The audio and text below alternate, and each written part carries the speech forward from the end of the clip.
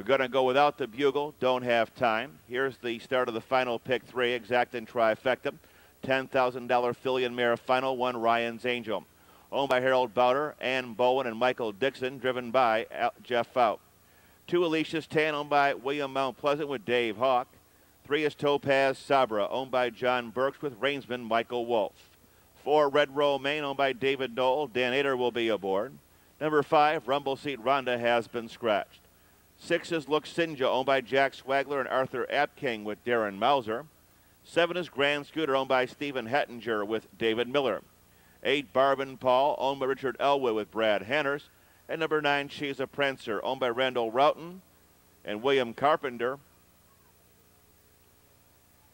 Dallas Miller is in the sulky. Scratch the 5, Rumble Seat Rhonda, 5 minutes till Pope.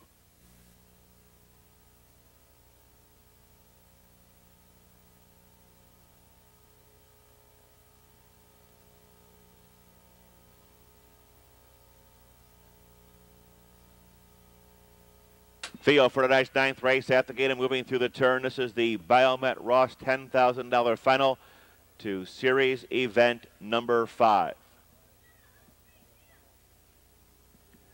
Field is now in motion. And there they go. They're off and pacing inside 5, out for the lead. 3, Topaz Sabra. Little skip, but quickly catches stride. There goes Look Sinja to get the early lead. Followed up on the outside by Red Romaine and Ryan's Angel in the 3rd. Alicia's Tan 4th. Quickly coming to the outside, Grand Scooter. Settled down once again, Topaz Sabra. As they move to the quarter-mile pole, Barbin Paul is next in the trailer as She's a Prancer. They open up here in a smart 28-3, racing past the stands. Ryan's Angel brushes to the front. Ryan's Angel a length and a half.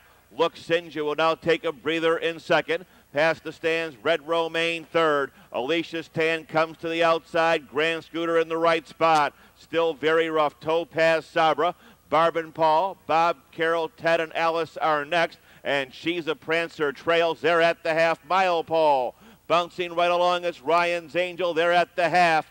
In 58-3, they're out of the turn and down the backstretch.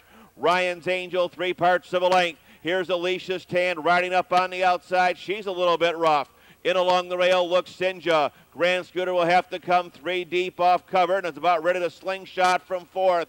Barbin Paul is up on the outside. Red Romaine gaining back in the rail. She's a Prancer and the trailer off stride. Topaz Sabra moving by 3/4, and here comes Grand Scooter with a rush. 128-1. Grand Scooter 5th, 4th, 3rd, 2nd, and she now zooms to command.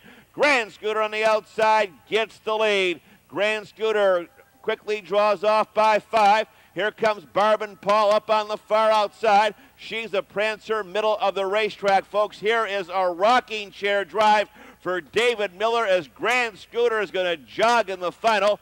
Barbin Paul will be along in 2nd, finishing 3rd, number 4, Red Romaine. Comes the unofficial winner of race number 9. 7 Grand Scooter, rapidly improving 3-year-old brown filly by Tudor Scooter out of 30 grand.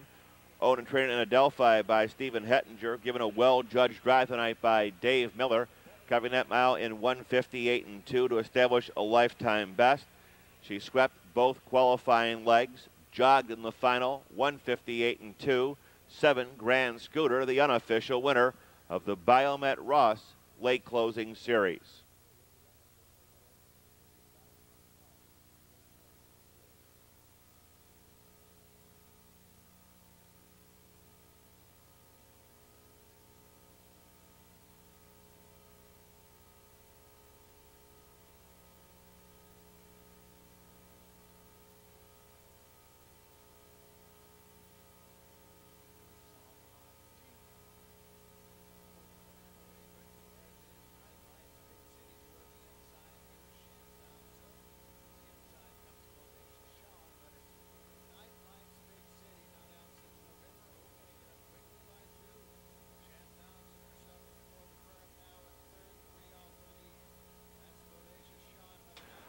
Seven, 8 exacta $38.40, $38.40. The try, 2:62.20. Post time in 13 minutes at 10:33.